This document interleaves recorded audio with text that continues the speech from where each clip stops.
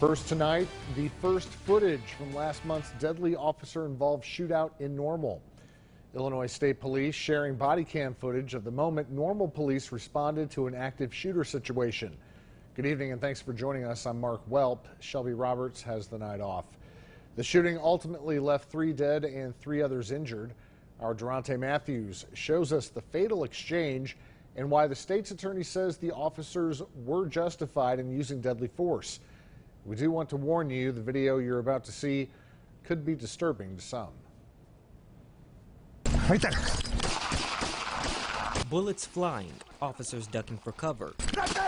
You're looking at the moments through body cam lenses where police sprinted through gunfire at the Landings Estate mobile home park in Normal back in August. Officers racing to flag down an active shooter. Drop the gun! Drop it down! And eventually taking him down. Suspect down! Suspect down! The shootout resulting in 3 injuries and the deaths of 3 Normal residents. Ronald Reiner, who was shot by police, Sharon Reiner, and Julie Davis. Reactions to the aftermath from the community ranged from disbelief. Just a very nice man. He was always quiet, always friendly, always waving at you, he and his wife both. To devotion. Our prayers right now are with the family and how to support them.